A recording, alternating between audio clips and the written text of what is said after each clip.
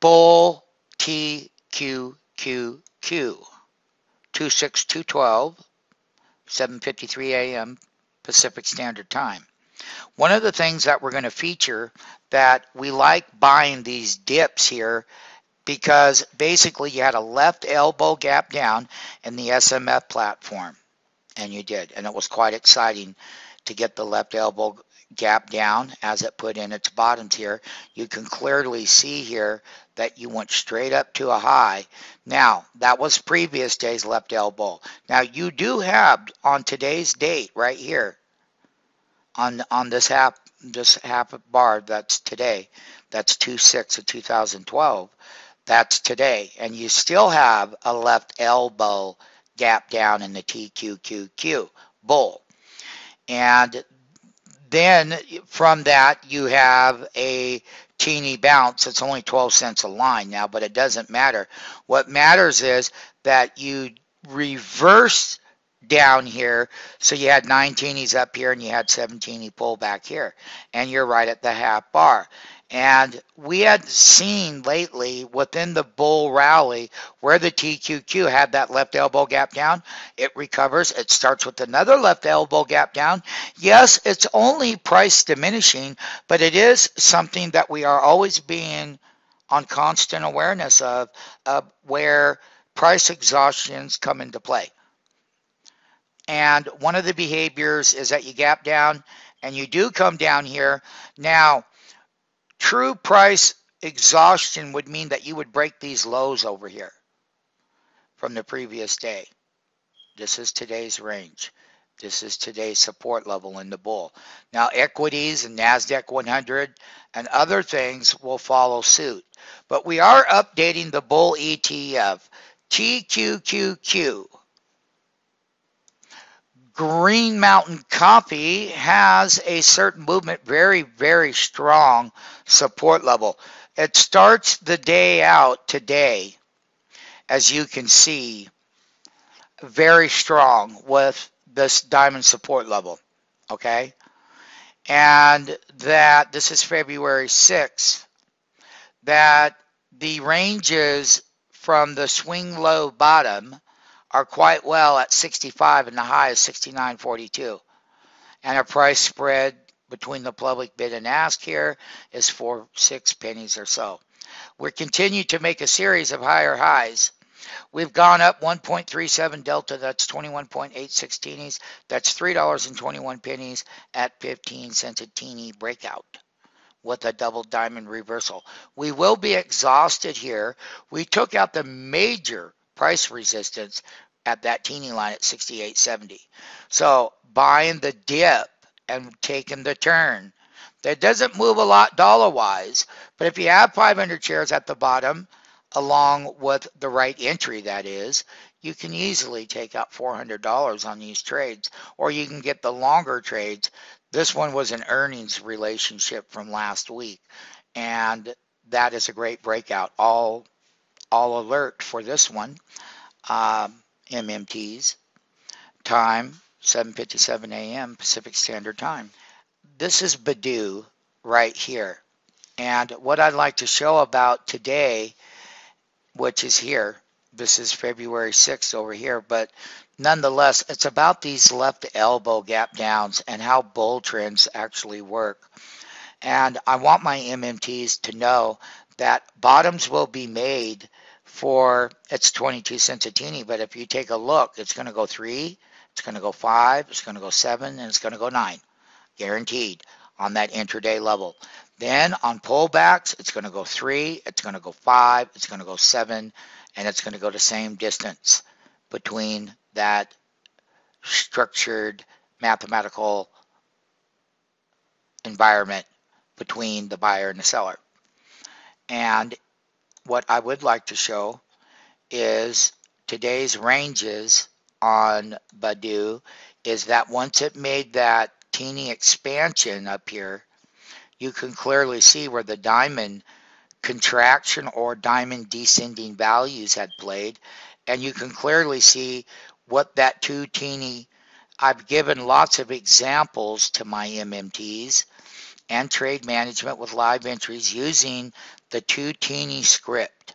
SMF market maker 2 teeny script before one of the bigger movements take place, and they always either go down like that or they break higher up. In this case here, from the low end, from the low end of this teeny, you can see the 2 teeny script MMT.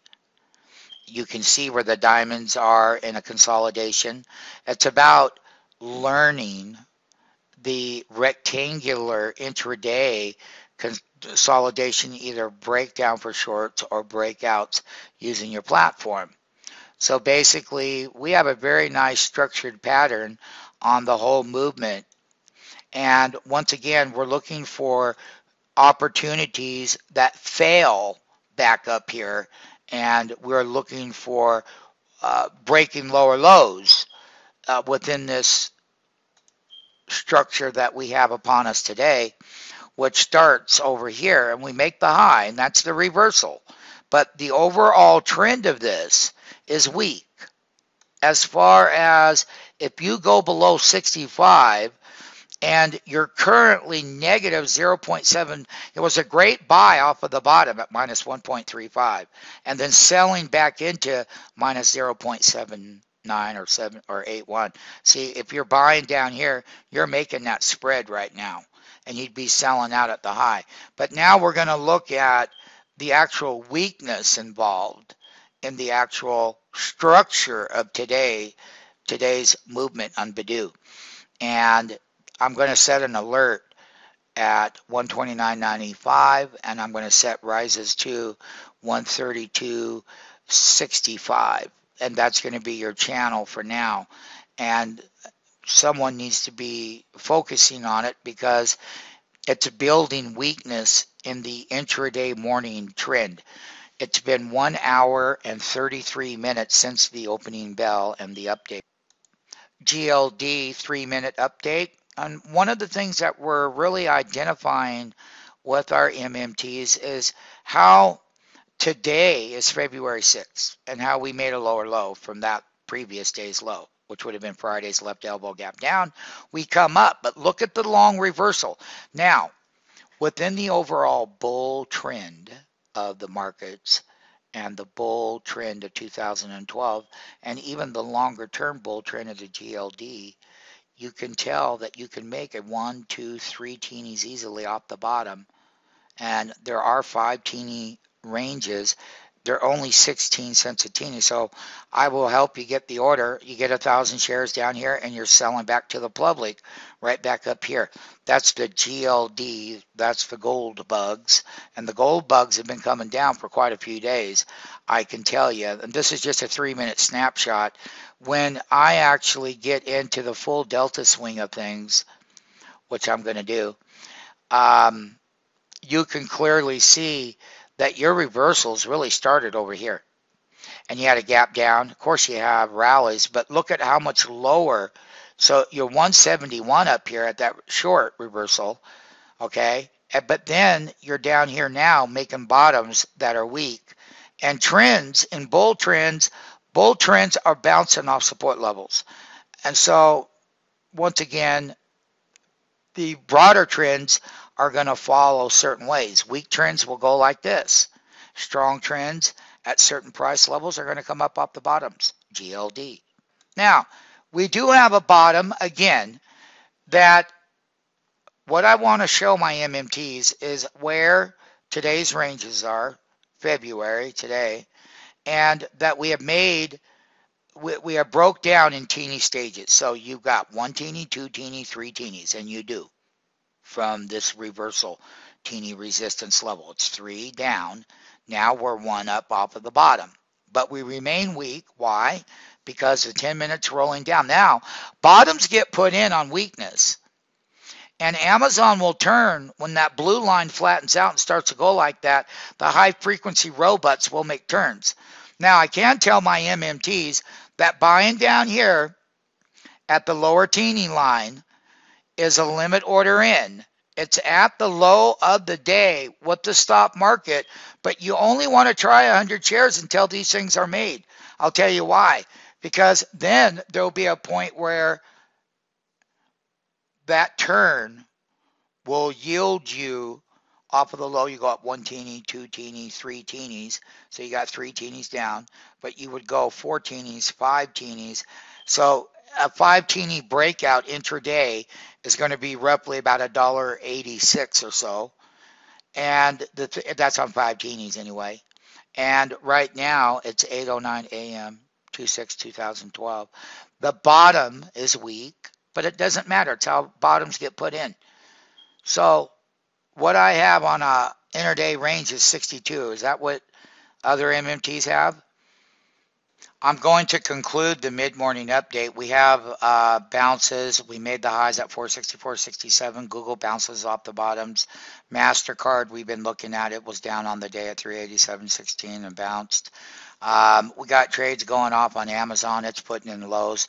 Beautiful short sell on Priceline. That's a $6 down move at 547.60 to 540.56, and it's putting the bottom in off the lows. It hit our price target at 549 with our MMTs, and I said time to get off board short term there. CMG made a low at 3, just had tried to make that same low as it did earlier. So we've updated going into the lunch hour period. And I can conclude the fact that the Dow and the retracement in the bull rally is still over bought levels. And the thing about it is that we started the day with top prices getting exhausted in prices and where they have to come back off of the highs. And vice versa is where those prices were running off the lows.